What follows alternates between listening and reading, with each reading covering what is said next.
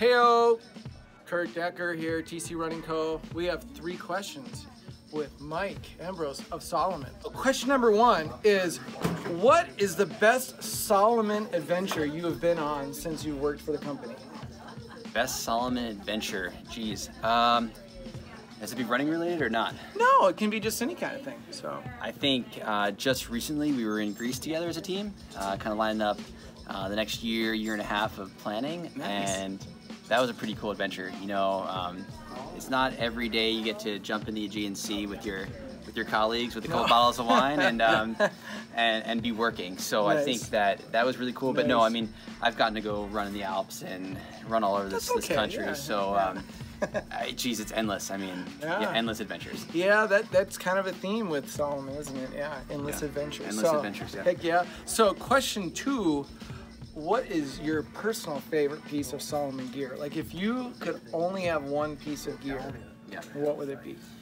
Yeah, so I talk about this a lot with some friends, especially friends at Salomon, and we talk about like what would be the world's gonna end tomorrow, like what are you taking with you?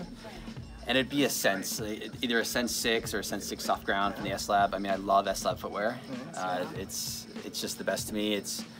I can't explain it. It's just, I feel that it's the absolute best. And yeah, sometimes you just feel it. It's just, it's like, like sometimes you can really elaborate what makes you love something, and other times you just love it. Yeah, so S-Lab Sense, I feel like if the world was ending, I had to take one shoe with me, and I had to run fast through a variety of terrain, it would be, although I'm probably not trying to run too fast. It's probably, the end of the world is probably more of an ultra than it is a sprint. So, yeah, awesome. Yeah. So, and my last question of the 3 questions is going to be, what if you could pick, what would be your dream race to do as an athlete? Now we're looking at it as as someone who loves the sport and participates. What would be that dream race?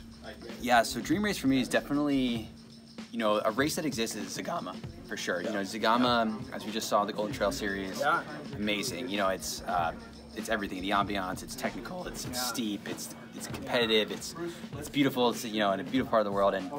But I think if that wasn't if I could do something just by itself, and that not a race, it'd definitely be some sort of high route through the Alps, or high route through the Alps, tagging peaks, but yeah, pure race.